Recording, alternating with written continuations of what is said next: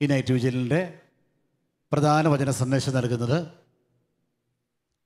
ചങ്ങനാശ്ശേരി അതിരൂപത അംഗമായ ഫാദർ ജിസൺ പോളാണ്. നമ്മുടെ പ്രശസ്തനായ ഒരു സുവിശേഷ പ്രഘോഷകനും ധ്യാനഗുരുവുമാണ്.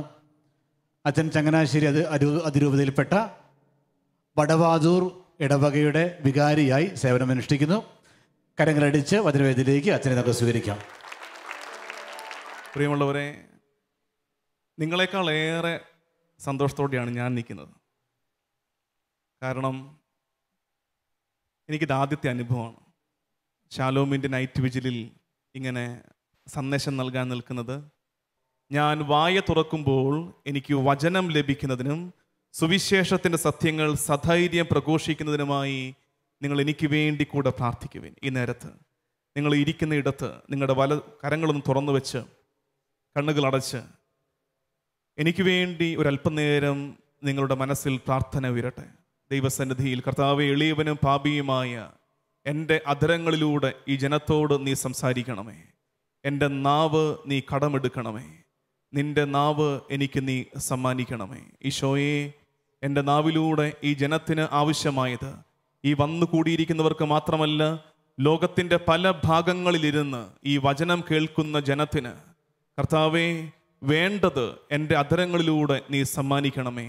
എഫേസ്യർക്കുള്ള ലേഖനം 6-ാം അധ്യായം 19-ാം വാക്യം, ജനമേ, ഞാൻ വായ തുറക്കുമ്പോൾ എനിക്ക് വചനം ലഭിക്കുന്നതിനും സുവിശേഷത്തിൻ്റെ സത്യങ്ങൾ സധൈര്യം പ്രഘോഷിക്കുന്നതിനുമായി നിങ്ങൾ എനിക്ക് വേണ്ടി കൂടെ ഈ നേരത്ത് പ്രാർത്ഥിക്കണമേ.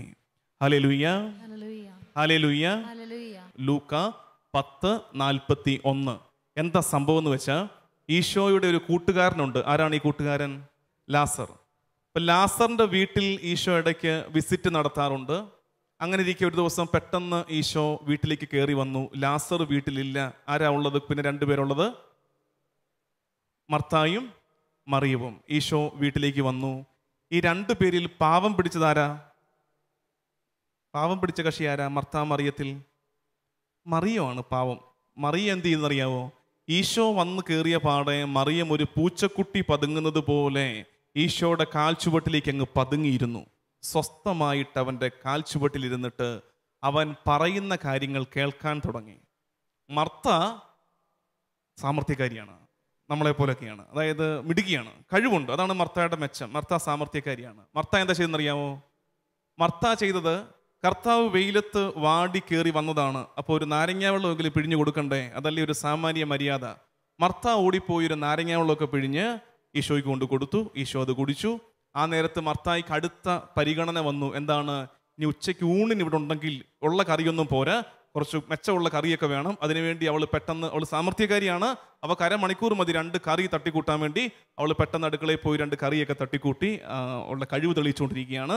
അത് കഴിഞ്ഞപ്പോൾ അവളുടെ ചിന്ത, ഇനി എങ്ങാനും ഭക്ഷണം കഴിച്ച് കഴിഞ്ഞിട്ട് അല്പനേരം ഈശോയ്ക്ക് റെസ്റ്റ് എടുക്കണം, കിടക്കണമെന്ന് തോന്നിയാലോ? അവൾ ഓടിപ്പോയി ഗസ്റ്റ് റൂം ഒക്കെ റെഡിയാക്കുന്നു. ഇതൊക്കെയാണ്. ഇവൾ ഓടി നടക്കുകയാണ്, ചെതറി ഓടുകയാണ് ഇതിനകത്തൂടെ. സാമർത്ഥ്യക്കാരിയാണ്. അപ്പൊ കർത്താവ് അവളോട് പറഞ്ഞ കാര്യമാണ് ലൂക്ക 10:41. എന്താ അത്? ഇങ്ങനെ ചെതറി ഓടിയവളെ വിളിച്ചിട്ട് കർത്താവ് പറഞ്ഞ കാര്യമാണ്, മർത്ത മർത്ത. എത്ര പ്രാവശ്യം വിളിച്ചു? 3 പ്രാവശ്യം, 2 പ്രാവശ്യം വിളിച്ചു. നിങ്ങൾ ഈ കാര്യം ഓർത്ത് വെച്ചേക്കണം. ബൈബിളിൽ എവിടെയെങ്കിലും കർത്താവ് തമ്പുരാൻ ആരെങ്കിലും 2 പ്രാവശ്യം വിളിക്കുന്നുണ്ടെങ്കിൽ അതിൻ്റെ അർത്ഥം എന്താണെന്നറിയാമോ? ഇനി പറയുന്ന കാര്യം അധിക ശ്രദ്ധയോടെ കേട്ടേക്കണം. അതായത് ഞാൻ ചുമ്മാ പറയല്ല, ഇത് വളരെ ഗൗരവമുള്ള കാര്യമാണ്. വേറെ ആരെയെങ്കിലും കർത്താവ് ബൈബിളിൽ 2 പ്രാവശ്യം വിളിക്കുന്നുണ്ടോ? ആരെയാണ് വിളിക്കുന്നത്? ശിമയോൻ എന്ന് വിളിക്കുന്നുണ്ട്. ശിമയോൻ, സാത്താൻ നിങ്ങളെ പതിര് പാറ്റുന്നത് പോലെ പാറ്റാൻ ഉദ്യമിക്കുന്നു, ശ്രദ്ധിക്കടാ എന്ന് പറഞ്ഞുകൊണ്ടാണ് ശിമയോൻ 2 പ്രാവശ്യം വിളിച്ചിരിക്കുന്നത്. പിന്നെ ഒരു വളരെ പ്രധാനപ്പെട്ട കഥാപാത്രത്തെ മറക്കാൻ പാടില്ലാത്തതാണ്. കുതിരപ്പുറത്ത് കയറിപ്പോയ ഒരാളെ. ആരാണത്? സാവൂൾ നീ എന്തിനെന്നെ കണ്ടോ? 2 പ്രാവശ്യം വിളിച്ചാൽ അതിൻ്റെ അർത്ഥം അതിനുശേഷം പറയാൻ പോകുന്ന കാര്യം പ്രധാനപ്പെട്ട കാര്യമാണ്. ഇപ്പം ആരെയെ വിളിച്ച് 2 പ്രാവശ്യം? മർത്ത, നീ പലവിധ കാര്യങ്ങളിൽ വ്യഗ്രചിത്തയായിരിക്കുന്നു. കർത്താവ് പറയുന്നത്, നീ ഒന്ന് അടങ്ങിയിരിക്കുക എൻ്റെ കൊച്ചേ, നീ ഒന്ന് അടങ്ങിയിരിക്കുക. ഇപ്പം നിങ്ങളോടുള്ള എൻ്റെ ബഹുമാനവും എൻ്റെ സ്നേഹവും നിങ്ങൾ തീരുമാനിച്ചു എന്ത്? ഒന്ന് അടങ്ങിയിരിക്കണം. വല്ലപ്പോഴും ദൈവസന്നിധിയിൽ മറിയത്തെ പോലെ സ്വസ്ഥമായിട്ടൊന്നിരിക്കണം. നമ്മുടെ പ്രശ്നം നമ്മൾ കിടന്ന് പരക്കം പായിയാണ്. ജീവിതത്തിൻ്റെ രണ്ടറ്റങ്ങൾ കൂട്ടിമുട്ടിക്കാൻ കിടന്ന് പരക്കം പായിയാണ്. ഓടി നടക്കുകയാണ്, കച്ചവടം ചെയ്യുന്നു, ജോലി ചെയ്യുന്നു, മിച്ചം പിടിക്കുന്നു, സേവിങ്സ്, അങ്ങനെ ഒരുപാട് കാര്യത്തിൽ വ്യഗ്രചിത്തരാണ് നമ്മൾ. കർത്താവ് പറയുന്നത് ഒന്നടങ്ങ്, ഒന്ന് സ്വസ്ഥമായിട്ടൊന്ന് ഇരിക്കുക. ഈ ലോകത്തിന്റെ പല ഭാഗത്തിരുന്ന് കേൾക്കുന്നവരും ഓർക്കേണ്ടത് നമ്മുടെ ജീവിത വ്യാപാരങ്ങൾ മാത്രമേ നമ്മുടെ തലയിലുള്ളെങ്കിൽ ഓർക്കേണ്ടത് കർത്താവ് ആഗ്രഹിക്കുന്നുണ്ട് വല്ലപ്പോഴും നീ ഒന്ന് വിശ്രമിക്കണമെന്ന്, നീ ഒന്ന് അടങ്ങിയിരിക്കണമെന്ന് അവൻ്റെ കാൽച്ചുവട്ടിൽ. ഞാൻ മനസ്സിലാക്കുന്നത് ഈ നൈറ്റ് വിജില് നമുക്കതിനുള്ള നേരമാണ്. സ്വസ്ഥമായിട്ട് മറ്റെല്ലാ വ്യഗ്രതകളും മാറ്റിവെച്ചിട്ട് ശ്രദ്ധയോടെ അവൻ്റെ വചനത്തിന് കാതോർത്ത് ഇരിക്കേണ്ട നേരമാണ് ഈ നൈറ്റ് വിജിൽ, ഈ ജാഗരണ പ്രാർത്ഥനയുടെ നേരം. Hallelujah, hallelujah. ഞാൻ പറയുന്നത് മനസ്സിലാകുന്നുണ്ടോ? ബുദ്ധിമുട്ടില്ലല്ലോ? പ്രാർത്ഥന സ്വർഗത്തിലേക്കുള്ള നമ്മുടെ യാത്രയിൽ നമുക്കുള്ള ഏറ്റവും വലിയ പിടിവള്ളിയാണ് പ്രാർത്ഥന.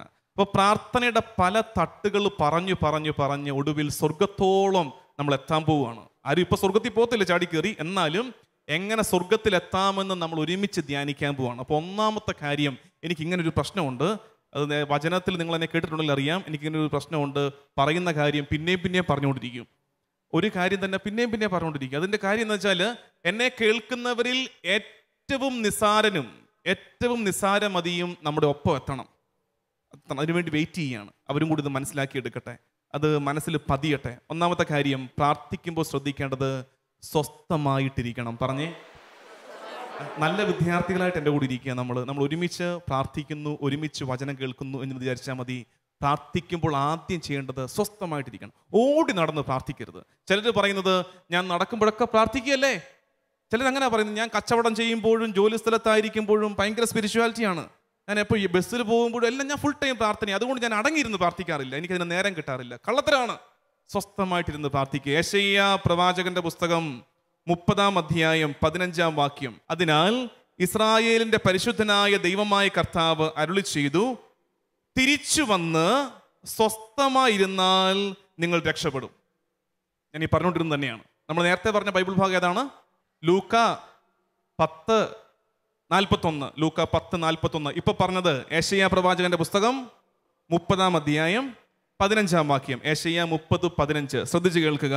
ഇസ്രായേലിന്റെ പരിശുദ്ധനായ ദൈവമായ കർത്താവ് അരുളി ചെയ്യുന്നു, തിരിച്ചു വന്ന് നിന്റെ ഓട്ടവും അലച്ചിലും ഒക്കെ കഴിഞ്ഞിട്ട് നീ തിരിച്ചു വന്ന് സ്വസ്ഥമായിരുന്നാൽ നിങ്ങൾ രക്ഷപ്പെടും. സ്വസ്ഥതയും ആശ്രയവുമായിരിക്കും നിന്റെ ബലം. ദൈവാശ്രയത്തിൽ ഒന്ന് സ്വസ്ഥമായിട്ട് ഇരിക്കുക. അങ്ങനെ കർത്താവ് പറയുമ്പോൾ നമ്മൾ എന്ത് മറുപടി പറയും? അത് കർത്താവ് പറഞ്ഞിട്ടുണ്ട്. കർത്താവ് പറയുകയാണ്, എന്നാൽ നിങ്ങൾ അങ്ങനെ ആയിരിക്കുകയില്ല, നിങ്ങൾ അങ്ങനെ അടങ്ങിയിരിക്കത്തില്ല. കർത്താവ് തന്നെ പറയുകയാണ്. നിങ്ങൾ എന്താ പറയാൻ പോകുന്നത്? നിങ്ങൾ പറഞ്ഞു, ഇല്ല, ഞങ്ങൾ കുതിരപ്പുറത്ത് കയറി ശീഘ്രം സഞ്ചരിക്കും, ഞങ്ങൾക്ക് ഇഷ്ടം പോലെ ഓടാനുണ്ട്, ഞങ്ങൾക്ക് ഇഷ്ടം പോലെ ചെയ്തു തീർക്കാനുണ്ട്, അതുകൊണ്ട് ഞങ്ങൾ കുതിരപ്പുറത്ത് കയറി ശീഘ്രം സഞ്ചരിക്കും, അതിനാൽ നിങ്ങൾ വേഗം അകന്നു പോകും.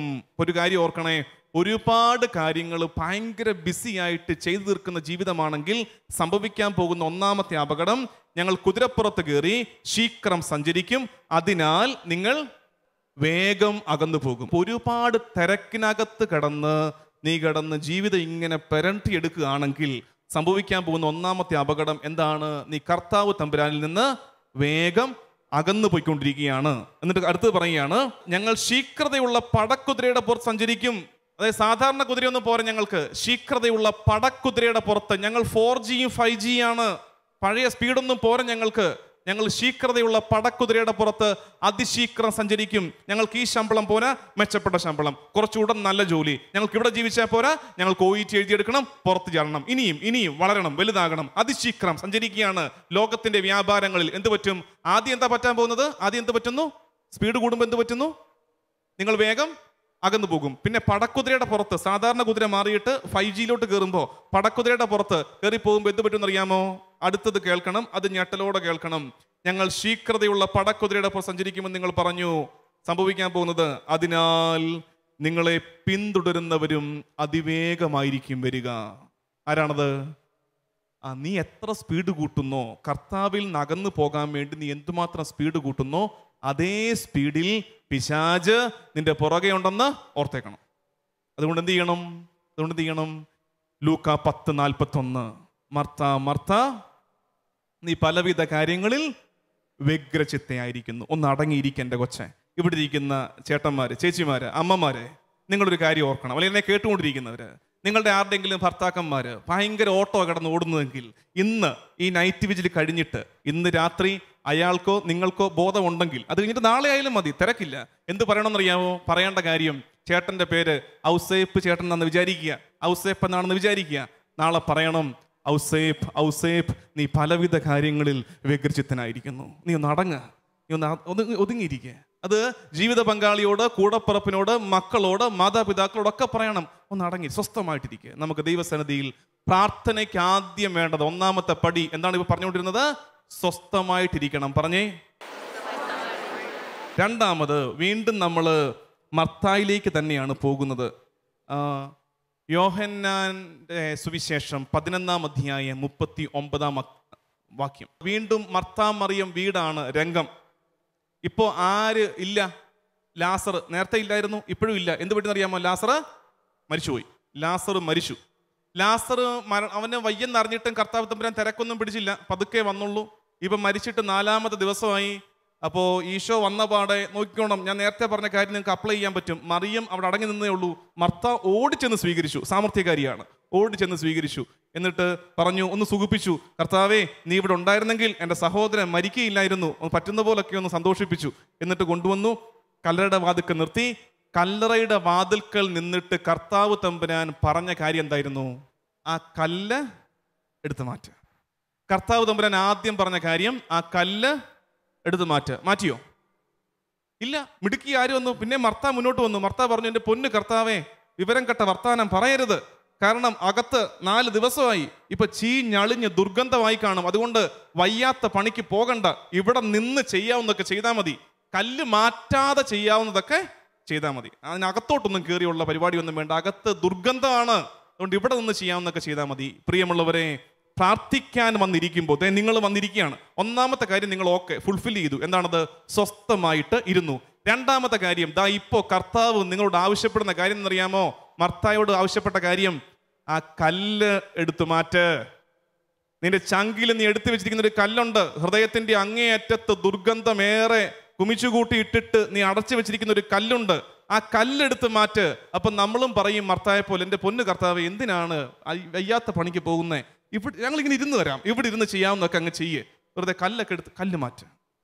നീയായിട്ട് കല്ലെടുത്ത് മാറ്റ. കർത്താവിന് നിന്റെ ജീവിതത്തിൽ ഇടപെടണം. നിനക്ക് സൗഖ്യം തരാൻ കർത്താവിന് ആഗ്രഹമുണ്ട്, നിന്നെ വീണ്ടെടുക്കാൻ കർത്താവിന് ആഗ്രഹമുണ്ട്, നിന്നെ കരകയറ്റാൻ കർത്താവിന് ആഗ്രഹമുണ്ട്. ലാസറെ പുറത്തു വരുമെന്ന് പറഞ്ഞ് മരിച്ചവനെ 4-ാം പക്കം ഉയർപ്പിച്ചവന് നിന്റെ ജീവിതത്തിൽ ഇടപെടാൻ ബുദ്ധിമുട്ടുണ്ടോ? ഒറ്റ കാര്യം ചെയ്തു കൊടുത്താൽ മതി, നീ ആ കല്ലൊന്ന് മാറ്റിക്കൊടുക്കുക. മാറ്റത്തില്ല, കല്ല് മാറ്റാൻ വലിയ പാടാണ്. ഒരുപാട് അങ്ങനത്തെ പ്രശ്നങ്ങളുണ്ട് നമ്മുടെ അകത്തെ. പുറമെയൊക്കെ ഓക്കെയാ, കല്ല് മാറ്റാൻ വലിയ പാടാ. അത് ക്ഷമിക്കാൻ പറ്റാത്തതിന് ചില ഓർമ്മകൾ, ചില പാപത്തിന്റെ തഴക്ക ദോഷങ്ങൾ, ചില പാപ ചായ്വുകൾ, ചില വെറുപ്പുള്ള മുഖങ്ങൾ ഒക്കെ അകത്ത് വെച്ചിട്ടുണ്ട്. അതൊക്കെ അങ്ങേ മൂലയ്ക്ക കല്ലെടുത്ത് അടച്ചു വെച്ചിട്ടുണ്ട്. മാറ്റ്. നമ്മൾ ഈ പീഡാനുഭവ വാരത്തിലേക്ക് അടുത്തുകൊണ്ടിരിക്കുകയാണ് അല്ലേ? നോമ്പ് കാലമാണ്. ഓശാന ഞായറാഴ്ച എനിക്ക് ഭയങ്കര ഇഷ്ടമുള്ള ദിവസം. എന്താ കാര്യം? നിങ്ങൾക്കൊക്കെ ഇഷ്ടമാണോ ഓശാന ഞായറാഴ്ച? ഇഷ്ടമാണ്. എന്താ കാര്യം? ഓല കിട്ടും. പള്ളി പോകുമ്പോൾ മെച്ചമുള്ള ദിവസം അതൊക്കെ ഉള്ളൂ അല്ലേ? ഓല കിട്ടും. എൻ്റെ കുഞ്ഞുനാളിൽ ഒരു ഓശാനയെ കുറിച്ച് ഞാൻ പറയാം. ഞാൻ പറഞ്ഞിട്ടുള്ളതാണ്, എന്നാലും കേൾക്കാത്തവർ ഒരുപാട് പേരുണ്ടാകാൻ വഴിയുണ്ട്. എൻ്റെ കുഞ്ഞുനാളിൽ ഞാൻ എൻ്റെ അമ്മ വീട്ടിൽ നിന്നാണ് വളർന്നത്. അപ്പോൾ ഈ ഓശാനയുടെ തിരുക്കർമ്മങ്ങളിൽ പള്ളി കയറി വന്നിട്ട് നമ്മളിങ്ങനെ പിന്നെ കുറച്ചു നേരം പ്രതീക്ഷയോടെ കാത്തിരുന്ന് പിന്നെ ഓല വിതരണമാണ്, കുരുത്തോല വിതരണമാണ്. അപ്പോൾ നമ്മൾ നോക്കി നിൽക്കും. എന്തിനാണെന്നറിയാമോ? നല്ല ബലമുള്ള ഓല വേണം നമുക്ക്. അപ്പോൾ നമ്മുടെ അച്ഛൻ്റെ കയ്യിൽ നല്ല ബലമുള്ള ഓലയുടെ കെട്ട് വരുമ്പോഴേ നമ്മൾ പോയി നിൽക്കത്തുള്ളൂ. എനിക്കന്ന് 6-7 വയസ്സ് പ്രായമുള്ളെന്ന് ഓർക്കണം. അതുകൊണ്ട് നിങ്ങൾ എന്നെ ഒരു അച്ഛനാണെന്ന് വിചാരിച്ചേക്കരുത്, കുഞ്ഞുനാളിലെ കഥയാണ് ഞാൻ ഈ പറയുന്നത്. അപ്പോൾ അച്ഛൻ്റെ കയ്യിൽ നല്ല കെട്ട് വരുമ്പോൾ നമ്മൾ നൈസായിട്ട് ആ ക്യൂവിലേക്ക് കയറി നിൽക്കുന്നു. നല്ല ബലമുള്ള ഹൈറ്റുള്ള ഓല നോക്കി വാങ്ങിക്കുന്നു, എന്നിട്ട് കൂട്ടത്തിൽ പോയി നിൽക്കുന്നു. പിന്നെ നമ്മുടെ അഭ്യാസം എന്താണെന്നറിയാമോ? എൻ്റെ ഓലക്കാട പൊക്കം കൂടുതൽ എന്ന് കാണിക്കാനുള്ള തത്രപ്പാടാണ്. എത്തിക്കുത്തി നിന്ന് ഇതൊക്കെ ഒന്ന് പൊക്കിപ്പിടിച്ച് കാണിക്കുമ്പോൾ നമുക്കൊരു സന്തോഷമാണ്. അത് കഴിഞ്ഞിട്ട് പിന്നെന്താണെന്നറിയാമോ? പിന്നെ കുരുത്തോല പ്രദക്ഷിണമാണ്. എല്ലാവരും കൂടെ പുറത്തേക്ക് ഇറങ്ങി പള്ളി ചുറ്റി പ്രദക്ഷിണം നടത്തും. പ്രദക്ഷിണം നടത്തി കഴിഞ്ഞിട്ട് തിരിച്ച് ആനവാതിൽക്കൽ വന്നിട്ട് അകത്തോട്ട് അങ്ങ് കയറി വരികയാണോ സാധാരണ പോലെ? അല്ല. ഓശാനയ്ക്ക് ഒരു പ്രത്യേകതയുണ്ട്. എന്താ പ്രത്യേകത? ഇത് കേൾക്കുന്ന എല്ലാവരുടെ നാട്ടിൽ ഉണ്ടോ എന്ന് എനിക്ക് അറിഞ്ഞുകൂടാ, ഉണ്ടെങ്കിൽ പറഞ്ഞു. എന്താ പ്രത്യേകത ഓശാനയ്ക്ക്? ഓശാനയ്ക്ക് നമ്മളോട് വെയിറ്റ് ചെയ്യും. ഓശാനയ്ക്ക് നമ്മൾ വന്ന പാടെ പള്ളിക്കകത്തോട്ട് കയറത്തില്ല. നമ്മളെല്ലാവരും മോണ്ടളത്തിലും പള്ളിമുറ്റത്തും ഒക്കെ ഇങ്ങനെ കാത്തു നിൽക്കും. ആര് വരാൻ വേണ്ടി? വികാരിയച്ഛൻ വരാൻ വേണ്ടി.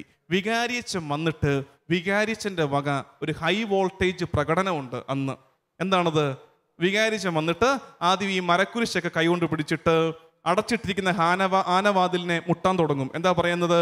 വാതിലുകളെ ശിരസുയർത്തുവിൻ, നിത്യകവാടങ്ങളെ തുറക്കുവിൻ, മഹത്വത്തിന്റെ രാജാവ് എഴുന്നള്ളുന്നു. ഠും.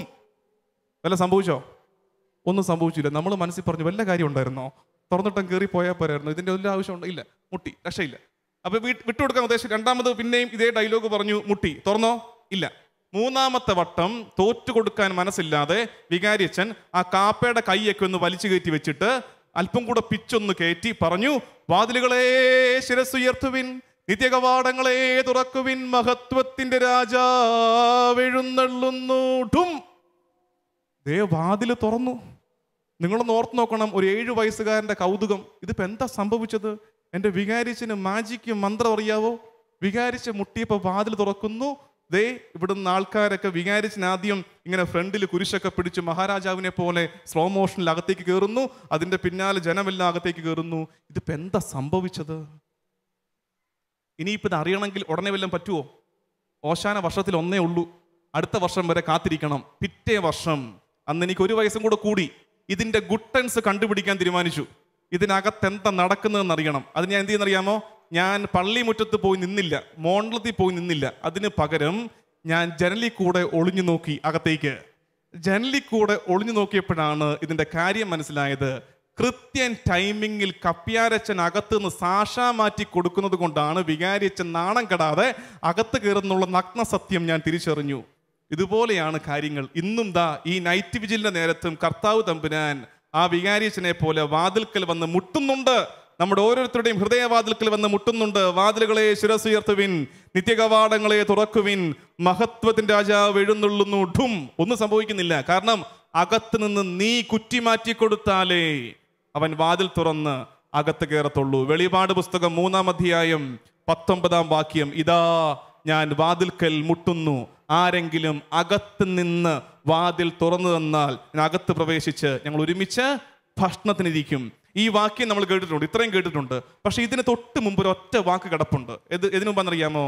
ഇതാ ഞാൻ വാതിൽക്കൽ മുട്ടുന്നു എന്ന് പറയുന്ന ആ വാക്യത്തിന് അത് വെളിപാട് 3:19. അതിന് തൊട്ട് മുമ്പ് ഒരൊറ്റ വാക്ക്, ഒരു ഫുൾ സ്റ്റോപ്പ് ഇട്ട് ഒറ്റ വാക്ക് കിടപ്പുണ്ട്. ഏത് വാക്കാണെന്നറിയാമോ? ആ വാക്കാണ് അനുദപിക്കുക. അനുദപിക്കുക. ഇതാ ഞാൻ വാതിൽക്കൽ മുട്ടുന്നു. അങ്ങനെയാണ് ആ വാക്യം ശരിക്കും. നമ്മൾ കാലങ്ങളായിട്ട് കേട്ടുകൊണ്ടിരിക്കുന്നത് ഇതാ ഞാൻ വാതിൽക്കൽ മുട്ടുന്നു എന്ന് മാത്രമേ ഉള്ളൂ. തൊട്ട് മുമ്പ് ഒരു ഒറ്റ വാക്ക് കിടപ്പുണ്ട്, അനുദപിക്കുക. ഇതാ ഞാൻ വാതിൽക്കൽ മുട്ടുന്നു. അതായത് അനുതാപത്തോടെ, പാപബോധത്തോടെ ഹൃദയവാതിലുകൾ തുറന്നിട്ട് പാപത്തിന്റെ എല്ലാ മേഖലകളെയും കർത്താവിന്റെ മുമ്പിൽ വെളിവാക്കിയിട്ട് എളിമയോടെ അവന്റെ മുമ്പിൽ കരങ്ങൾ കൂപ്പുമ്പോഴാണ് നമ്മുടെ പ്രാർത്ഥനയ്ക്ക് കർത്താവ് ഉത്തരം തരുന്നത്. Hallelujah, hallelujah. ഒന്നാമത്തെ കാര്യം സ്വസ്ഥമായി ഇരിക്കണം. രണ്ടാമത്തെ കാര്യം എന്തായിരിക്കും? കല്ലുരുട്ടി മാറ്റണം. ഇനി പ്രാർത്ഥിക്കാനിരിക്കുമ്പോൾ ഞാൻ ഈ പറയുന്ന റൂൾസ് നിങ്ങൾക്ക് അപ്ലൈ ചെയ്യാൻ പറ്റും. നിങ്ങൾ ആദ്യം നോക്കണം, ഞാൻ സ്വസ്ഥമാണോ, ഞാൻ സ്വസ്ഥതയിലാണോ ഇരിക്കുന്നത്? ഒരുപാട് ടെൻഷൻസ് തലയിലുണ്ടോ? മാറ്റ്, സ്വസ്ഥമായിട്ടിരിക്കുക. 2, എന്ത് ചെയ്യണം? കല്ല് ഉരുട്ടി മാറ്റ്. അതായത് ഈ പള്ളിക്കകത്ത് ഇപ്പൊ വന്നിരിക്കുമ്പോഴും നിന്റെ കൂടപ്പിറപ്പിനോട് നിനക്ക് വിദ്വേഷം ഉണ്ടെങ്കിൽ അത് ചങ്കിനകത്ത കല്ലാണ്. ആ കല്ലെടുത്ത് മാറ്റാതെ എങ്ങനെ ദൈവാനുഗ്രഹം അകത്തേക്ക് വരും? വരത്തില്ല.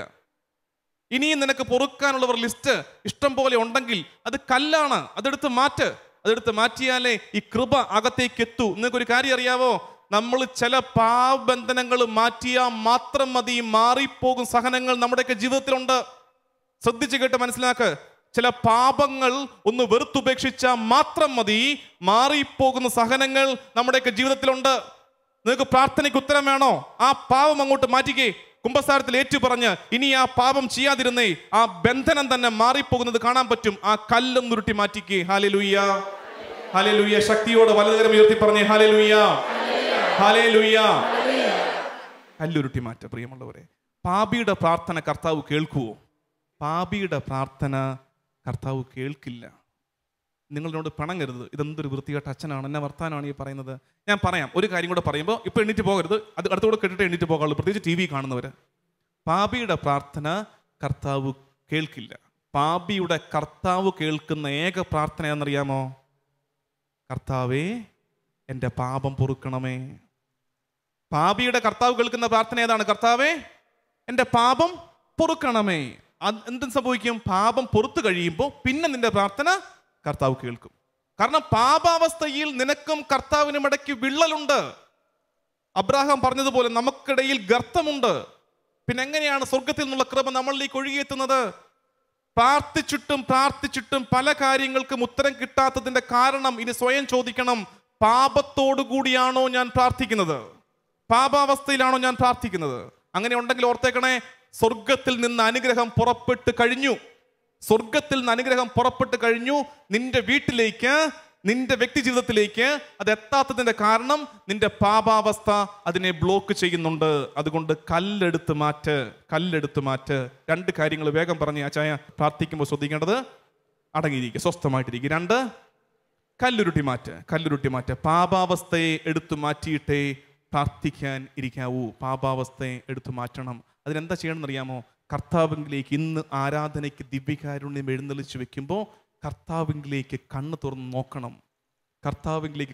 നോക്കണം. യൂദാസും പത്രോസും പാപം ചെയ്തു. ഞാൻ വിലയിരുത്തുമ്പോൾ പത്രോസിന്റെ പാപം കുറച്ചുകൂടെ കനപ്പെട്ട പാപമായിരുന്നു. എന്താ കാര്യം? യൂദാസ് ഒരു തവണ അല്പം അവിവേകവും അജ്ഞതയും കൊണ്ട് ഒറ്റിക്കൊടുത്തു. പോട്ടെ. പത്രോസ് 3 പ്രാവശ്യം തള്ളിപ്പറഞ്ഞു. ഇവൻ ആരാ? പത്രോസ് ആരാ? ശിഷ്യപ്രമുഖൻ. നീ പാറയാകുന്നു, പാറമേൽ എൻ്റെ പള്ളി ഞാൻ പണിയുമെന്ന് പറഞ്ഞ് കർത്താവ് വലിയ ഉത്തരവാദിത്തം ഭരമേൽപ്പിച്ചവൻ. താക്കോൽ നിന്നെ ഏൽപ്പിക്കും, നീ കെട്ടുന്നതൊക്കെ സ്വർഗത്തിൽ കെട്ടപ്പെട്ടിരിക്കും, നീ അഴിക്കുന്നതൊക്കെ സ്വർഗത്തിൽ അഴിക്കും എന്ന് പറഞ്ഞു വലിയ നിയോഗം ഭരമേൽപ്പിച്ചതാണ് പത്രോസിനെ. 3 പ്രാവശ്യം തള്ളി പറഞ്ഞു. പിന്നെന്താ വ്യത്യാസം വന്നേ? വ്യത്യാസം പത്രോസ് അത് കഴിഞ്ഞിട്ട് കർത്താവിൻ്റെ കരുണയുള്ള കണ്ണിലേക്കൊന്ന് നോക്കി. പത്രോസ് എല്ലാം കഴിഞ്ഞിട്ട് 3-ാം പ്രാവശ്യവും തള്ളിപ്പറയുമ്പോൾ കോഴി കൂപ്പിയപ്പോൾ അവൻ കർത്താവിലേക്ക് നോക്കി. അവരുടെ കണ്ണുകൾ കൂട്ടിയുടക്കി. ആ കരുണയുള്ള കണ്ണുകൾ അവനെ കൊളുത്തി വലിച്ച് തിരിച്ചു പിടിച്ചു. കർത്താവിൻ്റെ നോട്ടം തിരികെ വിളിക്കുന്ന നോട്ടമാണ്. യൂദാസിനെ പറ്റിയ അപകടം എന്താ? അവൻ ആ കണ്ണിലേക്ക് നോക്കിയില്ല. ആ കണ്ണിലേക്ക്, കർത്താവിൻ്റെ കരുണയുള്ള കണ്ണിലേക്ക് ഒരു തവണയെങ്കിലും ഒന്ന് നോക്കിയിരുന്നെങ്കിൽ അവൻ ഹക്കൽ ദാമയിൽ വയറ് കീറി തൂങ്ങി ചാകില്ലായിരുന്നു. ഹല്ലേലൂയ. കല്ലുരുട്ടി മാറ്റ്. കർത്താവിലേക്ക്, അവൻ്റെ കരുണയുള്ള കണ്ണിലേക്ക് ഇന്ന് ദിവ്യകാരുണ്യ ആരാധനരത്ത് നോക്കുമ്പോൾ അവൻ പറയും, കുഞ്ഞെ, അത് വേണ്ട, ആ പാപം വേണ്ട, ആ ബന്ധനം നമുക്ക് വേണ്ട, ആ ദുശീലം നമുക്ക് വേണ്ട, അത് കളഞ്ഞിട്ട് നീ എണ്ണിത്തിങ്ങ് വാ, എൻ്റെ അടുത്തോട്ടിങ്ങ് വാ എന്ന് പറഞ്ഞ് കർത്താവ് വിളിക്കുന്നത് നീ കേൾക്കും. 3-ാമത്, സ്വസ്ഥമായിരിക്കുക, കല്ലുരുട്ടി മാറ്റുക. 3-ാമത്, പലരും പ്രാർത്ഥനയ്ക്ക് സ്റ്റാർട്ടിങ് ട്രബിൾ ഉണ്ട്. പ്രാർത്ഥനയ്ക്ക് ഒരു സ്റ്റാർട്ടിങ് ട്രബിൾ ഉണ്ട്. അതായത് പലരുടെയും പ്രശ്നം, ഞങ്ങൾ പ്രാർത്ഥിക്കുന്നത് ശരിയായിട്ടാണോ എന്നുള്ളതാണ് പലരുടെയും പ്രശ്നം. ആരെങ്കിലുമൊക്കെ നയിക്കാനില്ലെങ്കിൽ നമുക്ക് പ്രാർത്ഥിക്കാൻ പറ്റുന്നില്ല. ഒറ്റയ്ക്കൊന്ന് സ്വസ്ഥമായിരുന്ന് കർത്താവിൻ്റെ പക്കൽ നിലവിളിക്കാനോ കണ്ണീരൊഴുക്കാനോ നമുക്ക് പറ്റുന്നില്ല. നമുക്ക് അറിഞ്ഞുകൂടാ ഇതാണോ പ്രാർത്ഥനയുടെ രീതി. സംശയങ്ങളാണ്, ഒരുപാട് പ്രശ്നങ്ങളാണ്. പ്രത്യേകിച്ച് ഞാൻ കണ്ടിട്ടുണ്ട് ഈ സ്വയം പ്രേരിത പ്രാർത്ഥനയ്ക്കൊക്കെ ചെറിയ സംഘത്തെ ഒരുമിച്ചിരുത്തുമ്പോണ്ടല്ലോ, ചിലർക്കൊന്നും പ്രാർത്ഥന പുറത്തോട്ട് വരത്തില്ല. അതിന് അവർ പറയുന്ന കാര്യം എന്താണെന്നറിയാമോ? അച്ചോ, ഞങ്ങൾ പ്രാർത്ഥിക്കുമ്പോൾ തെറ്റിപ്പോവും. ഒരു 3 വാക്യം ഞങ്ങൾ പ്രാർത്ഥിക്കുമ്പോൾ അതിനകത്ത് ചിലപ്പോൾ ഗ്രാമർ മിസ്റ്റേക്ക്, അതുകൂടാതെ ദൈവശാസ്ത്രമായ പിഴവുകൾ ഒക്കെ ഉണ്ടാകും. അങ്ങനെ ചിന്തിക്കുമ്പോൾ എന്ത് പറ്റുന്നു? ഒരിക്കലും അവൻ വാ തുറന്ന് പ്രാർത്ഥിക്കത്തില്ല. മനസ്സിലാവുന്നുണ്ടോ? നിങ്ങൾ ഓർക്കേണ്ടത് എന്നറിയാമോ? നിങ്ങളുടെ അജ്ഞതകളെ പ്രാർത്ഥനകളാക്ക്, നിങ്ങളുടെ അറിവില്ലായ്മയെ പ്രാർത്ഥനകളാക്ക്. നിനക്കറിയാവുന്നതൊക്കെ മതി, അതുകൊണ്ടൊക്കെ അങ്ങ് പ്രാർത്ഥിക്ക്. എല്ലാം തികഞ്ഞിട്ട് പ്രാർത്ഥിക്കാനിരുന്നാൽ ഒരു കാലത്തും പ്രാർത്ഥന നടക്കില്ല. അറിവ് തികഞ്ഞിട്ട് പ്രാർത്ഥിക്കാനിരുന്ന ഒരു കാലത്തും പ്രാർത്ഥന നടക്കില്ല. നിന്റെ അജ്ഞതകളെ പ്രാർത്ഥനകളാക്ക്. ജെറീക്കോയുടെ വഴിയരികിൽ 2 അന്ധയാചകർ നിലവിളിച്ച് പ്രാർത്ഥിച്ചില്ലേ? എന്താ പ്രാർത്ഥിച്ചത്? ദാവീദിന്റെ പുത്ര, ഞങ്ങളിൽ കനിയണമേ. ഈ പ്രാർത്ഥന ശരിയായിരുന്നോ? നിങ്ങൾ പറ, ശരിയായിരുന്നോ? ഇത് കറക്റ്റ് ആണോ ഈ പറഞ്ഞ കാര്യം? അല്ല. ഈശോ കേവലം ദാവീദിന്റെ പുത്രനാണോ? അല്ല. പക്ഷെ അവരുടെ അറിവ് അത്രേ ഉള്ളൂ. ആ അറിവ് കൊണ്ട് അവരങ്ങ് നിലവിളിച്ചു. അവർക്കറിയാവുന്ന കാര്യം പറഞ്ഞ് അവരങ്ങ് നിലവിളിച്ചു. കർത്താവ് കരുണയോടെ അവരുടെ ജീവിതത്തിൽ ഇടപെട്ടു. നിനക്കറിയാവുന്ന കാര്യങ്ങൾ വെച്ചും നിനക്കറിയാവുന്ന വാക്കുകൾ ഉപയോഗിച്ചും അറിയാവുന്നത് പോലെയൊക്കെ ഒന്ന് പ്രാർത്ഥിക്ക്. അറിവ് ഒരുപാട് തലയിൽ കയറിയിട്ട് പ്രാർത്ഥിക്കുമെന്ന് പറയരുത്. കാരണം ബൈബിളിൽ സുവിശേഷത്തിൽ ഏറ്റവും അറിവുള്ള കൂട്ടരാരെന്നറിയാമോ? ഈശോയുടെ 3 വർഷ പരസ്യ ജീവിത കാലത്ത് ഏറ്റവും അറിവുള്ള കൂട്ടരാരെന്നറിയാമോ? ആരായിരുന്നു ഏറ്റവും അറിവുള്ള കൂട്ടർ? ഈശോയെ കുറിച്ച് ഏറ്റവും നല്ല അറിവുള്ള കൂട്ടർ ആരായിരുന്നു? പിശാചുബാധിതരായിരുന്നു. എന്താ കാര്യം? കാരണം 3 വർഷം കൂടെ കൊണ്ട് നടന്നിട്ട് ഈ ശിഷ്യന്മാരൊന്നും മനസ്സിലാക്കണമെന്ന് ഈശോ ആഗ്രഹിച്ച കാര്യം എന്താ? ഞാൻ ദൈവപുത്രനാണ്. എന്നിട്ട് അവന്മാർക്ക് മനസ്സിലാകുന്നുണ്ടോ? ഇല്ല. പക്ഷെ വഴിയെ പോകുന്ന പിശാചുക്കളൊക്കെ ഈശോയെ കാണുമ്പോൾ പറയുന്നത് എന്താ? നീ ആരാണെന്ന് ഞങ്ങൾക്കറിയാം, നീ ദൈവത്തിന്റെ പരിശുദ്ധൻ. കണ്ടോ, അറിവിന് വല്ല കുറവുണ്ടോ? അറിവിന് യാതൊരു കുറവുമില്ല. അടുത്തത് പറയുന്നത് എന്താണെന്നറിയാമോ? നീ ദൈവത്തിന്റെ പരിശുദ്ധൻ. അടുത്ത വാക്യം, നീ എന്തിന് ഞങ്ങളുടെ കാര്യത്തിൽ ഇടപെടുന്നു? അറിവുണ്ട്, ഇത് ദൈവമാണെന്ന് അറിവുണ്ട്. എന്നിട്ട് ഉടനെ പറയുന്നത് എന്താ? കൊള്ളാം, കാര്യമൊക്കെ കൊള്ളാം, ഇടപെടരുത് പ്ലീസ്. ശല്യപ്പെടുത്താൻ ഇങ്ങോട്ട് വന്നേക്കരുത്, അവിടെ ഇരുന്നു, ഇടപെടരുത്. അറിവല്ല, നിന്റെ ആഗ്രഹമാണ് പ്രാർത്ഥനയാക്കി മാറ്റേണ്ടത്. അതുകൊണ്ട് നിന്റെ അജ്ഞത കൊണ്ട്, അറിവില്ലായ്മ കൊണ്ട് അങ്ങ് പ്രാർത്ഥിച്ചേക്കണം. എല്ലാം അറിഞ്ഞിട്ടേ പ്രാർത്ഥിക്കുമെന്ന് വാശി പിടിക്കരുത്. ഇത് കേട്ടുകൊണ്ടിരിക്കുന്ന ഓരോ മുറിയിലും ഇരുന്ന് പ്രാർത്ഥിക്കുന്നവര് ഓർക്കേണ്ടത്, നിന്റെ നെടുവീർപ്പുകളെ പ്രാർത്ഥനയാക്കി മാറ്റ്, നിന്റെ കണ്ണീരിനെ പ്രാർത്ഥനയാക്കി മാറ്റ്, നിന്റെ കൊച്ചു കൊച്ചു വാക്കുകളെ പ്രാർത്ഥനയാക്കി മാറ്റ്. കർത്താവിനത് സ്വീകാര്യമാണ്. ദാവീദിന്റെ പുത്ര എന്ന് വിളിച്ചവരെ അവൻ കരുണയോടെ കടാക്ഷിച്ചെങ്കിൽ നിന്റെ അറിവില്ലായ്മയുടെ പ്രാർത്ഥനകളെ പോലും കർത്താവ് കരുണയോടെ സ്വീകരിക്കും. 3 കാര്യങ്ങൾ പഠിച്ചു. ഒന്നാമത്തത് സ്വസ്ഥമായിരിക്കെ, 2 കല്ലുരുട്ടി മാറ്റ്, 3 അറിവില്ലായ്മയിൽ പ്രാർത്ഥിച്ചു. അനുവാദം തന്നിരിക്കുകയാണ്. നിന്റെ അറിവ് കേടുകളിൽ പ്രാർത്ഥിച്ചു, അജ്ഞതയിൽ പ്രാർത്ഥിച്ചു. തീർച്ചയായിട്ടും ആഗ്രഹിച്ചുകൊണ്ടിരിക്കണം കൂടുതൽ അറിയാൻ, കൂടുതൽ പഠിക്കാൻ. പക്ഷെ ഇപ്പോൾ ഉള്ള പരിമിതികളിൽ പ്രാർത്ഥന ഉയരട്ടെ. Hallelujah, hallelujah. അടുത്തത് 4-ാമത്തെ കാര്യം, പ്രാർത്ഥിക്കുമ്പോൾ ഇപ്പൊ 3 കാര്യങ്ങൾ കഴിഞ്ഞു. ഇനി പ്രാർത്ഥന പതുക്കെ തുടങ്ങുകയാണ്. നാവിൽ പ്രാർത്ഥന വരാൻ പോവാണ്. പ്രാർത്ഥന തുടങ്ങുമ്പോൾ എപ്പോഴും ശ്രദ്ധിക്കേണ്ടത് സ്തുതിച്ച് പ്രാർത്ഥിച്ചോണം. അതുകൊണ്ടാണ് ഇടയ്ക്കിടയ്ക്ക് ഹല്ലേലൂയ പറയുന്നത്. ഹല്ലേലൂയ എന്ന വാക്കിന്റെ അർത്ഥം എന്താ?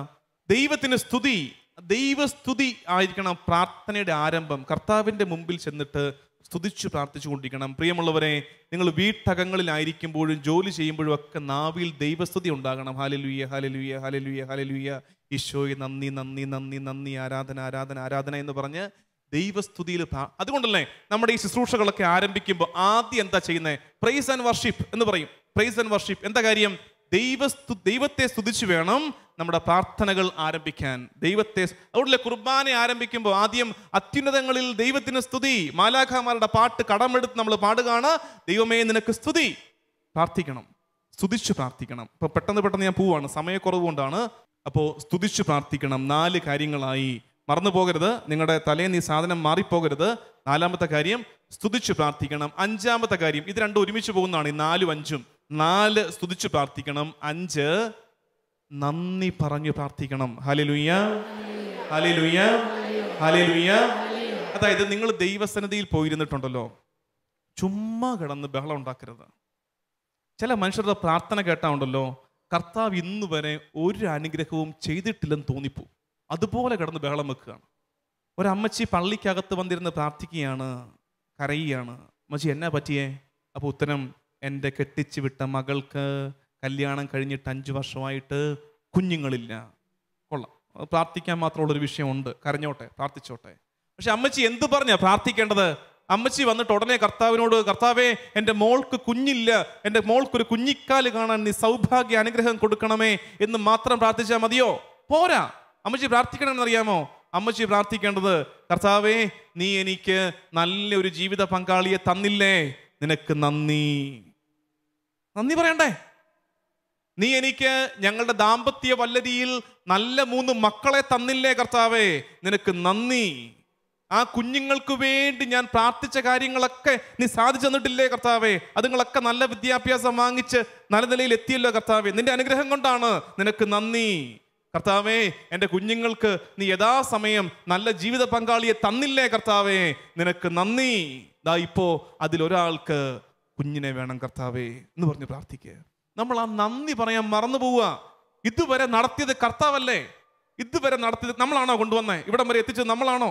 പിന്നെ എന്തിനാ ഈ കടന്ന് പരവേശം പിടിക്കുന്നത്, ബഹളം പിടിക്കുന്നത്? കർത്താവ് കാക്കുവന്നേ. ഇവിടം വരെ എത്തിച്ചില്ലേ? തടസ്സങ്ങൾ മാറ്റി മാറ്റി ഇവിടം വരെ എത്തിച്ചില്ലേ? കർത്താവ് കൈ പിടിച്ച് നടത്തിയില്ലായിരുന്നെങ്കിൽ ഇന്നിരിക്കുന്ന ഇരിപ്പ് നമ്മളൊക്കെ ഇരിക്കുവോ? ഇവിടം വരെ നമ്മൾ എത്തുവോ? എത്രയോ വട്ടം കർത്താവ് കൺമുമ്പിൽ നിന്ന് തടസ്സങ്ങളുടെ കൂറ്റൻ പാറകൾ എടുത്ത് മാറ്റിയിട്ടുണ്ട്. കൂടം കൊണ്ടുവന്ന പോലെ അടിച്ച് തകർത്ത് നമുക്ക് വേണ്ടി വഴിവെട്ടി തന്നിട്ടുണ്ട്. എത്രയോ പ്രാവശ്യം നമുക്ക് വേണ്ടി അവൻ കോട്ട കെട്ടി നമ്മളെ കാത്തിട്ടുണ്ട്. എത്രയോ വട്ടം അവൻ കൊടചൂടി നമ്മളെ കാത്തിട്ടുണ്ട്. ഇല്ലേ? കാത്തിട്ടില്ലേ? ഉണ്ട്. Hallelujah, hallelujah. അപ്പൊ നമ്മളിവിടെ പാടുന്ന കേട്ടു, ആരാധിപ്പാൻ നമുക്ക് കാരണങ്ങളേറെ. പക്ഷെ കൂട്ടിച്ചേർത്ത് പ്രാർത്ഥിക്കണം, നന്ദി പറയാൻ നമുക്ക് കാരണങ്ങളേറെ. എന്തുമാത്രം ഉണ്ടെന്ന് നന്ദി പറയാൻ. നന്ദി പറയാതെ പ്രാർത്ഥിക്കരുത്. അപ്പൊ ദൈവസന്നിധിയിൽ നമ്മൾ ഇങ്ങനെ രാത്രി ആരാധനയ്ക്കൊക്കെ ഇരിക്കുമ്പോഴും മനസ്സിൽ എപ്പോഴും ഉണ്ടാകേണ്ട ഒരു വിചാരം എന്താണ്? കർത്താവേ നിനക്ക് നന്ദി, കർത്താവേ നിനക്ക് നന്ദി, നന്ദി, ഇത്രത്തോളം എത്തിച്ചതിന് നന്ദി എന്ന് പറഞ്ഞ് പ്രാർത്ഥിച്ചുകൊണ്ടിരിക്കണം. 5 കാര്യങ്ങൾ. ഒന്നാമത്തത് സ്വസ്ഥമായിട്ടിരിക്കണം. രണ്ടാമത്തത് കല്ലുരുട്ടി മാറ്റണം. മൂന്നാമത്തത് അറിയാവുന്നത് പോലെ പ്രാർത്ഥിക്കണം. അറിയാവുന്നത് പോലെ അങ്ങ് നിന്റെ അറിവില്ലായ്മയെ അജ്ഞതയെ പ്രാർത്ഥനയാക്കി മാറ്റണം. 4 സ്തുതിച്ചു പ്രാർത്ഥിക്കണം. 5 നന്ദി പറഞ്ഞ് പ്രാർത്ഥിക്കണം. 6 പ്രാർത്ഥന തുടങ്ങി കേട്ടോ. സ്തുതിച്ചു, നന്ദി പറഞ്ഞു, പ്രാർത്ഥന തുടങ്ങി. ഇനി അപകടം എന്താണെന്നറിയാമോ? ഇനി ഒരു അപകടം, കൺസിസ്റ്റൻസി ഇല്ല. നമ്മുടെ എല്ലാവരുടെയും പ്രശ്നം അതാണ്. എന്താ കൺസിസ്റ്റൻസി? സ്ഥിരതയില്ല. പ്രാർത്ഥനയിൽ സ്ഥിരതയില്ല. നിരന്തരമായിട്ട് പ്രാർത്ഥിക്കാൻ നമുക്ക് പറ്റുന്നില്ല. അതാ ഇപ്പോൾ ഈ നൈറ്റ് വിജിലൊക്കെ കൂടി നമ്മുടെ ഇവിടുത്തെ പ്രൈസ് ആൻഡ് വർഷിപ്പും വചനം കേട്ടും ദിവ്യകാരുണ്യ ആരാധനയും ഒക്കെ കഴിഞ്ഞിട്ട് ഒരല്പം ആവേശമൊക്കെ ആയിട്ട് വീട്ടിലേക്ക് ചെന്നു. 2 ദിവസം പ്രാർത്ഥിക്കും. അത് കഴിഞ്ഞിട്ടോ പിന്നെ കാര്യങ്ങൾ പഴയ ആ സ്ഥിരത നമുക്ക് നഷ്ടപ്പെടുകയാണ്. നിരന്തരം എന്നവണ്ണം പ്രാർത്ഥിക്കാൻ നമുക്ക് പ്രാർത്ഥനാ ജീവിതത്തിലെ ഏറ്റവും വലിയ അപകടം, പ്രലോഭനം ഇതാണ്. നമുക്ക് സ്ഥിരതയോടെ പ്രാർത്ഥിക്കാൻ, നിരന്തരമായി പ്രാർത്ഥിക്കാൻ പിശാച് നമ്മളെ അനുവദിക്കില്ല. നീ വല്ലപ്പോഴൊക്കെ നന്നായിക്കോ, എന്നിട്ട് പിന്നെയും പഴയ പടിക്കാകെ, എന്നിട്ടൊരു 3 മാസം കഴിഞ്ഞ് പിന്നെയും പോയി ധ്യാനം കൂട്. ഇതാണ് നമ്മുടെ ഇപ്പോഴത്തെ കലാപരിപാടി. ഇതാണ് പിശാചിനും ഇഷ്ടം. നീ നിരന്തരം എന്നവണ്ണം പ്രാർത്ഥിക്കരുത്. സ്ഥിരതയിൽ നീ നിൽക്കരുത് ആത്മീയ ജീവിതത്തിൽ. അതിനുവേണ്ടി ഇടയ്ക്കിടയ്ക്ക് നിന്നെ വലിച്ച് താഴെയിട്ടുകൊണ്ടിരിക്കും. നിരന്തരം എന്നവണ്ണം നമുക്ക് പ്രാർത്ഥിക്കാൻ പറ്റണം. അത് വളരെ അത്യാവശ്യമാണ്. മടുപ്പ് കൂടാതെ നിരന്തരം എന്നവണ്ണം പ്രാർത്ഥിക്കാൻ പറ്റണം. സ്ത്രീയില്ലേ, അവളുടെ പ്രാർത്ഥനയുടെ ശൈലി ശ്രദ്ധിച്ചോണം. അവളുടെ പ്രാർത്ഥനയുടെ ശൈലി. അവൾ ആദ്യം കർത്താവിൻ്റെ അടുത്ത് വന്ന് ബഹളം വെച്ചു. കർത്താവ് മൈൻഡ് ചെയ്തോ? ഇല്ല. കർത്താവ് അവളെ ഉത്തരവൊന്നും കൊടുത്തില്ല. പ്രാർത്ഥനയ്ക്ക് ഉത്തരവില്ല. അത് കഴിഞ്ഞിട്ട് ശിഷ്യന്മാരൊക്കെ റെക്കമെൻഡ് ചെയ്തു, കിടന്ന് ബഹളം ഉണ്ടാക്കുകയാണ്, ഒന്ന് മൈൻഡ് ചെയ്യുക, എന്തെങ്കിലും ഒന്ന് പറ. ഉടനെ കർത്താവ് എന്താ പറഞ്ഞേ? കർത്താവ് ഉടനെ പറഞ്ഞ എന്താ? മക്കളുടെ അപ്പമെടുത്ത് നായ്ക്കൾക്ക് കൊടുക്കുന്നത് ഉചിതമല്ല. ആദ്യം അവൾ നിശബ്ദത കൊണ്ട് തോപ്പിച്ചു. കർത്താവ് സൈലൻസ് കൊണ്ട് തോപ്പിച്ചു കളഞ്ഞു. രണ്ടാമത് നായപ്രയോഗം കൊണ്ട് അവളെ തളർത്തിക്കളഞ്ഞു. മനസ്സിലാവുന്നുണ്ടോ? അവൾ വിട്ടുകൊടുത്തോ? അവൾ എന്താ പറഞ്ഞ? ഉടനെ അവൾ എന്താ പറഞ്ഞറിയാമോ? അവൾ പറഞ്ഞത്, സുവിശേഷത്തിൽ പറഞ്ഞിരിക്കുന്നത്, യജമാന്റെ മേശയിൽ നിന്ന് വീഴുന്നത് നായ്ക്കൾക്ക് കിട്ടാറുണ്ടല്ലോ എന്നൊക്കെ പറഞ്ഞെങ്കിലും അവൾ പച്ചയ്ക്ക് പറഞ്ഞ എന്തായിരിക്കുന്നറിയാമോ? അവൾ പറഞ്ഞത്, സമ്മതിച്ചു, പട്ടിയാണ്, സമ്മതിച്ചു, നായയാണ്, നായ്ക്കുള്ളതാ. മനസ്സിലാവുന്നുണ്ടോ? അതാണ് സ്ഥിരത. അതായത് പ്രാർത്ഥിച്ചിട്ടും ഉത്തരം കിട്ടാതെ വരുമ്പോഴും വേറെ എങ്ങോട്ടും അണുവിട ചലിക്കാതെ കർത്താവിന്റെ കുരിശിന്റെ ചുവട്ടിൽ അവനെ ഇങ്ങനെ കെട്ടിപ്പിടിച്ച് കിടക്കുന്നതിന്റെ പേരാണ് സ്ഥിരത. നമുക്കില്ലാത്ത പോകുന്നത് അതാണ്. നമ്മൾ 1 ദിവസം പ്രാർത്ഥിക്കും, 2 ദിവസം പ്രാർത്ഥിക്കും, 1 മാസം പ്രാർത്ഥിക്കും, 2 മാസം പ്രാർത്ഥിക്കും. അത് കഴിയുമ്പോൾ ആരെങ്കിലും പറയും, അവിടെ ചെന്ന പരിഹാരം കിട്ടും. ഉടനെ കുരിശ് വിട്ടിട്ട് അങ്ങോട്ട് പോകും. ഇതിനെ സ്ഥിരത എന്നാണ് പറയണ്ടേ? അല്ല, കൺസിസ്റ്റൻസി അല്ല. നിങ്ങൾ വെയിറ്റ് ചെയ്യുക പ്രിയമുള്ളവരെ. നിങ്ങൾ മാത്രമല്ല, ഇത് പ്രധാനപ്പെട്ടതാണ്. കാരണം ഈ നൈറ്റ് വിജിലിന് ആഗ്രഹത്തോടെ പ്രാർത്ഥനയ്ക്കിരിക്കുന്നവർക്കൊക്കെ കർത്താവിൽ നിന്ന് കിട്ടാൻ ഒരു അനുഗ്രഹമുണ്ട്. എനിക്കറിയാം, കണ്ണീരോടെ ആഗ്രഹിക്കുന്ന കാര്യങ്ങളുണ്ട്. ഞാൻ ആവശ്യപ്പെടുന്നത് സ്ഥിരതയോടെ പ്രാർത്ഥിക്ക്, നിരന്തരം എന്നവണ്ണം പ്രാർത്ഥിക്ക്. ഞാൻ 3 തലത്തിലുള്ള വിശ്വാസത്തെക്കുറിച്ച് പറയാം. ഏതിനകത്ത് നിങ്ങൾ വരുമെന്ന് പറയണം. ഒന്നാമത്തെ വിശ്വാസം, ഞാൻ പ്രാർത്ഥിച്ചു, എനിക്ക് ഉത്തരം കിട്ടി, അതുകൊണ്ട് ഞാൻ വിശ്വസിക്കുന്നു. കാര്യം മനസ്സിലായോ? പറഞ്ഞേ, എന്തായിരുന്നു? ഞാൻ പ്രാർത്ഥിച്ചു, എനിക്ക് ഉത്തരം കിട്ടി, അതുകൊണ്ട് ഞാൻ വിശ്വസിക്കുന്നു. എളുപ്പമല്ലേ? ഈ വിശ്വാസം എളുപ്പമല്ലേ? ഇങ്ങനെ വിശ്വസിക്കാൻ എന്തെങ്കിലും പാടുണ്ടോ? എന്തെങ്കിലും ബുദ്ധിമുട്ടുണ്ടോ? ആർക്കും പറ്റില്ല ഇത്. അതായത് ഞാൻ പ്രാർത്ഥിച്ചു, കർത്താവേ എൻ്റെ രോഗം മാറ്റണമേ, എൻ്റെ രോഗം മാറി, ഞാൻ വിശ്വസിക്കുന്നു. എളുപ്പമല്ലേ? ഞാൻ പ്രാർത്ഥിച്ചു, കർത്താവേ എനിക്ക് വീട് വേണം, എനിക്ക് വീട് കിട്ടി, ഞാൻ വിശ്വസിക്കുന്നു. എളുപ്പമല്ലേ? ഞാൻ പ്രാർത്ഥിച്ചു, എനിക്ക് ഉത്തരം കിട്ടി, അതുകൊണ്ട് ഞാൻ വിശ്വസിക്കുന്നു. ഇത് വിശ്വാസത്തിന്റെ ഏറ്റവും സാധാരണ അവസ്ഥയാന്ന് ഓർത്തേക്കണേ. മോശം അവസ്ഥ എന്നല്ല പറയുന്നത്, ഏറ്റവും കോമൺ ഒരു ലെവലാണ്, സാധാരണ ഒരു നിലവാരമാണ് ഇത്. രണ്ടാമത്തെ എന്താണെന്നറിയാമോ? രണ്ടാമത്തെ നിലവാരം എന്താണെന്നറിയാമോ? അതിനേക്കാൾ അല്പം കൂടെ മുകളിൽ, ഞാൻ പ്രാർത്ഥിച്ചു, കർത്താവ് എനിക്ക് ഒരു ഉത്തരവും തന്നില്ല, അപ്പോഴും ഞാൻ വിശ്വസിക്കുന്നു. ശ്രദ്ധിച്ചേ, ഞാൻ രോഗം മാറുന്നത് പ്രാർത്ഥിച്ചു, കർത്താവ് കേട്ട ഭാവം നടിക്കുന്നില്ല. ഞാൻ പ്രാർത്ഥിച്ചു, കർത്താവേ കുടുംബ സമാധാനം, അത്ര ഞാൻ ചോദിക്കുന്നുള്ളൂ, അത്യാഗ്രഹം ഒന്നുമില്ല, കുടുംബ സമാധാനം, അത് കിട്ടുന്നില്ല, പക്ഷെ അപ്പോഴും ഞാൻ വിശ്വസിക്കുന്നു. മനസ്സിലാവുന്നുണ്ടോ? ഇത് ഉപരിതലമാണ്, അടുത്ത ലെവലാണ് ഇങ്ങനെ വിശ്വസിക്കാൻ പറ്റുന്നത്. മൂന്നാമത്തെ എന്നറിയാമോ? മൂന്നാമത്തെ എന്തായിരിക്കും? ആർക്കെങ്കിലും പൂരിപ്പിക്കാവോ? മൂന്നാമത്തത് അവിടം വരെ എത്തിക്കാവോ? മൂന്നാമത്തത്, ഞാൻ പ്രാർത്ഥിച്ചു, കർത്താവ് എനിക്ക് ഉത്തരം തന്നില്ലെന്ന് മാത്രമല്ല, ശത്രുവിനോടെന്ന പോലെ എന്നോട് പെരുമാറി. എങ്ങനെ? ഞാൻ പ്രാർത്ഥിച്ചത് എന്താ? കർത്താവേ എൻ്റെ രോഗം മാറ്റണേ. എൻ്റെ രോഗം മാറിയില്ലെന്ന് മാത്രമല്ല, എൻ്റെ രോഗം മൂർച്ഛിച്ചു. അപ്പോഴും ഞാൻ എന്ത് ചെയ്യുന്നു? വിശ്വസിക്കുന്നു. ഇത് പറ്റുമോ? ഇതാണ് ഏറ്റവും അങ്ങേയറ്റത്തെ ഫെയ്ത്ത്. വിശുദ്ധര് ജീവിച്ച വിശ്വാസം ഇതാണെന്നേ. നമ്മൾ വിശ്വസിക്കുന്ന വിശുദ്ധര്, എന്തിന്? നമ്മുടെ നാടിന്റെ അഭിമാനമായ അൽഫോൻസാമ ജീവിച്ച വിശ്വാസ ജീവിതം, ആത്മീയത ഇതായിരുന്നു. പ്രാർത്ഥനയുടെ കുറവ് കൊണ്ടാണോ? പ്രാർത്ഥിച്ചില്ലേ? എന്നിട്ട് രോഗം കുറഞ്ഞോ? കൂടിയില്ലേ? എന്നിട്ട് നമ്മൾ അണുവിടെ ചലിച്ചോ? അങ്ങോട്ടും ഇങ്ങോട്ടും അല്പമെങ്കിലും മാറിയോ? ഇല്ല. അപ്പോഴും പറഞ്ഞു, എൻ്റെ കർത്താവിൽ ഞാൻ വിശ്വസിക്കുന്നു. പ്രിയമുള്ളവരെ, അത് പറയുന്ന നേരത്ത് സ്വർഗത്തിൽ നിന്ന് കൃപ അണപൊട്ടി ഒഴുകി വരുവേ. നിങ്ങൾ വിശ്വസിക്കുക. അത് പറഞ്ഞത് കൊണ്ടല്ലേ ഇന്ന് ഇവള് അൽഫോൻസാമ, വിശുദ്ധ അൽഫോൻസാമ ഇങ്ങനെ ഭാരതത്തിന്റെ താരകമായിട്ട് ഇങ്ങനെ വിണ്ണിൽ ശോഭിക്കുന്നത്. കർത്താവ് ഉയർത്തി. അങ്ങനെ സമർപ്പിക്കുന്നവരെ കർത്താവ് ഉയർത്തും. അതുകൊണ്ട് നമുക്ക് പ്രാർത്ഥിക്കാം, കർത്താവേ വിട്ടുതരികയാണ്. നിരന്തരം എന്ന വണ്ണം അവിടെ ഉറപ്പിച്ച് നിൽക്കുക, വിശ്വസിക്കുക. ഒരു മൂന്നാമത്തെ ദിവസം നമ്മുടെ ജീവിതത്തിൽ ഉണ്ടെന്ന്, ഒരു മൂന്നാം ദിനം ഉണ്ടെന്ന് പറഞ്ഞേ. ഹല്ലേലൂയ. ബൈബിളിൽ ഏതൊക്കെയാ മൂന്നാം ദിനം? ഈശോയുടെ ഉയർപ്പ് മൂന്നാം ദിനം സംഭവിച്ചു. പിന്നെ വേറെ എന്തെങ്കിലും മൂന്നാം ദിനം സംഭവിച്ചോ? യോനാ പ്രവാചകൻ മൂന്നാം ദിനം. കറക്റ്റ് ആണ് കേട്ടോ. ഈ അപ്പച്ചന്മാരിലാണ് ആത്മാവ് കൂടുതലുള്ളത് കേട്ടോ, ഈ ഭാഗത്തോട്ട് അല്പം വീക്കാണ്. യോനാ പ്രവാചകൻ തിമിംഗലത്തിന്റെ വായിൽ കയറിയിട്ട് മൂന്നാം പക്കമാണ് അവനെ കൊണ്ടുപോയി തീരത്ത് തിമിംഗലം ഛർദ്ദിച്ചിട്ടത്. പിന്നെ മൂന്നാം ദിവസം, ഒരു പ്രധാനപ്പെട്ട മൂന്നാം ദിവസം, യോഹന്നാന്റെ സുവിശേഷം 2-ാം അധ്യായം 1-ാം വാക്യം. മൂന്നാം ദിവസം കാനായിൽ ഒരു വിവാഹ വിരുന്ന് നടന്നു. മൂന്നാം ദിവസം. മനസ്സിലാവുന്നുണ്ടോ? ഈ മൂന്നാം ദിവസങ്ങളൊക്കെ എടുത്തേ. മൂന്നാം ദിവസത്തിന്റെ പ്രത്യേകത, കർത്താവിന്റെ പദ്ധതി നിറവേറ്റപ്പെടുന്ന ദിവസമാണ് മൂന്നാം ദിവസം. കർത്താവിന്റെ പദ്ധതി നടപ്പിലാകുന്ന ദിവസമാണ് മൂന്നാം ദിവസം. ഈശോ എന്തിനാ മൂന്നാം പക്കം ഉയർത്തത്? എന്തുകൊണ്ട് 2-ാം ദിവസം ഉയർത്തില്ല? എന്താ കാര്യം? എന്തുകൊണ്ട് 2-ാം ദിവസം ഉയർക്കാഞ്ഞത്? യഹൂദന്റെ വിശ്വാസം അനുസരിച്ച് ഒരാൾ മരിച്ചാൽ 2-ാം ദിവസത്തിന്റെ അവസാന മൊമെന്റ് വരെ ആത്മാവ് പരിസരത്തൊക്കെ കാണും. 3-ാം ദിവസം ആയിക്കഴിഞ്ഞാൽ പിന്നെ പ്രതീക്ഷയില്ല. അതാണ് യഹൂദന്റെ വിശ്വാസം. 3-ാം ദിവസമായോ പിന്നെ ഒരു തിരിച്ചുവരവ് ഇല്ല. അതുകൊണ്ടാണ് ലാസറിന് അവൻ 4-ാം ദിവസം വരെ വെയിറ്റ് ചെയ്തത്. മനസ്സിലാവുന്നുണ്ടോ? കാര്യം മനസ്സിലായോ? അപ്പോ മനുഷ്യര് കഴിഞ്ഞു, മനുഷ്യന്റെ പ്രതീക്ഷകളൊക്കെ അസ്തമിച്ചു. 3-ാം ദിവസം ആയതോടെ മനുഷ്യന്റെ കണക്കൂട്ടലും പ്രതീക്ഷകളും ഒക്കെ അസ്തമിച്ചു. അവിടെ കർത്താവ് ഇടപെടുന്ന കണ്ടോ? അതായത് നിന്റെ പ്രതീക്ഷകൾ അസ്തമിക്കുന്ന ഒരു 3-ാം ദിവസത്തിൽ കർത്താവിന്റെ ഇടപെടൽ സംഭവിക്കും. കാനായിൽ സംഭവിച്ചത്, കാനായിൽ ആ കുടുംബനാഥന് കൃത്യമായ കണക്കുകൂട്ടലുണ്ടായിരുന്നു. എന്തുമാത്രം വീഞ്ഞു വേണം, എന്തുമാത്രം അതിഥികൾ വരും, ഒക്കെ ശരിയായിരുന്നു. പക്ഷേ കണക്കുകൂട്ടലൊക്കെ തെറ്റി അവനിങ്ങനെ തകർന്നിരിക്കുന്ന നേരത്ത് 3-ാം ദിവസം കർത്താവിന്റെ ഇടപെടൽ സംഭവിക്കുകയാണ്. യോന അനുസരണക്കേടിന്റെ വഴിയെ പോയവനെ 3-ാം ദിവസം കർത്താവ് ദൈവിക പദ്ധതിയുടെ തീരത്തേക്ക് കൊണ്ട് ഇടുകയാണ്. 3-ാം ദിവസം സംഭവിക്കും. Hallelujah, hallelujah, hallelujah. ഈ പറഞ്ഞുകൊണ്ടിരിക്കുന്ന കാര്യം നിരന്തരം എന്നവണ്ണം പ്രാർത്ഥിക്കണം. നിങ്ങളുടെ ജീവിതത്തിൽ ഒരു 3-ാം ദിവസം വരും. വിശ്വസിക്ക്, കർത്താവ് ഇടപെടുന്ന 3-ാം ദിവസം വരും. കാലങ്ങളേറെയായി കിടക്കയിൽ ശരണപ്പെട്ടിരിക്കുന്നവര്, എഴുന്നേറ്റ് നടക്കാൻ കെൽപ്പില്ലാത്തവര്, കുടുംബ സമാധാനത്തിന് വേണ്ടി കണ്ണീരൊഴുക്കുന്നവര്, മക്കൾക്ക് വേണ്ടി പ്രാർത്ഥിക്കുന്നവര്, ജീവിത പങ്കാളിക്ക് വേണ്ടി കണ്ണീരൊഴുക്കുന്നവര് ഒക്കെ വിശ്വസിക്ക്, നിന്റെ ജീവിതത്തിൽ ഒരു 3-ാം ദിവസം വരും.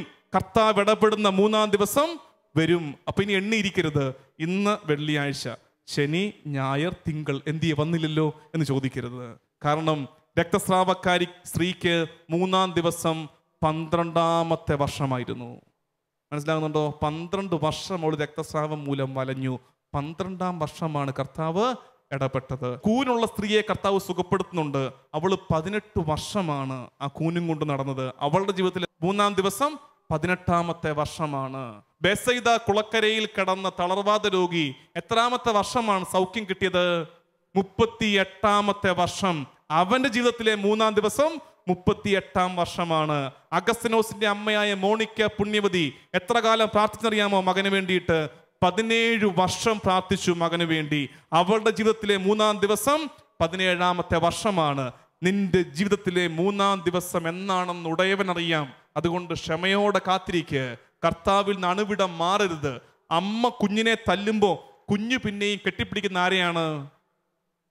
അമ്മയെ തന്നെയാണ്. ക്രൈസ്തവ ജീവിതം അങ്ങനെ മനസ്സിലാക്കുക.